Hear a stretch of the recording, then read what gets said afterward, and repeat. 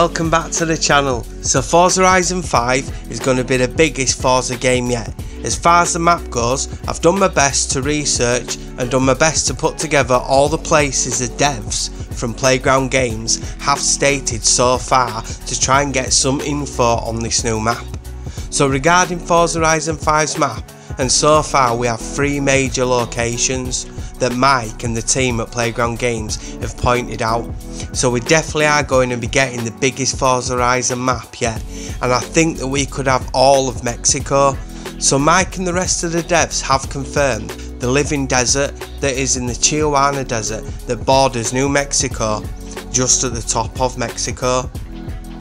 The second map detail confirmed is Guajata, right in the centre of Mexico, and this is going to be one of the cities in the game. Now Playground Games and the devs have stated that it's going to be one of the cities, so I do believe that we're going to get a couple more cities. I do believe that it's going to be like the whole of Mexico. And the third map detail confirmed by the devs is Uxmal, and that's right at the bottom of Mexico and home to the amazing Mayan ruins. So the map is shaping up to be amazing. I'll bring you more info on the Forza Horizon 5 map and the first look at the official Forza Horizon 5 map as soon as I can get my hands on it and all the info needed for you guys. So as far as car customization in Forza Horizon 5, Mike Brown from Playground Games has confirmed that there's finally paintable brake calipers this time round, and that was a promise as we never got that customization in Forza Horizon 4. So thankfully we are finally getting it in Forza Horizon 5, paintable brake calipers.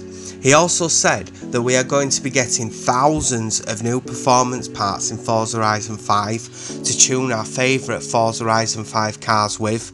As of body kits and what performance parts these are is still not known. Again, something Mike is keeping close to his chest for now.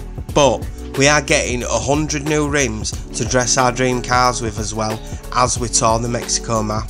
The car list is still being worked on as of now, so Mike didn't want to say too much on that right now, but again, stay tuned to the channel for more info on the Forza Horizon 5 official car list.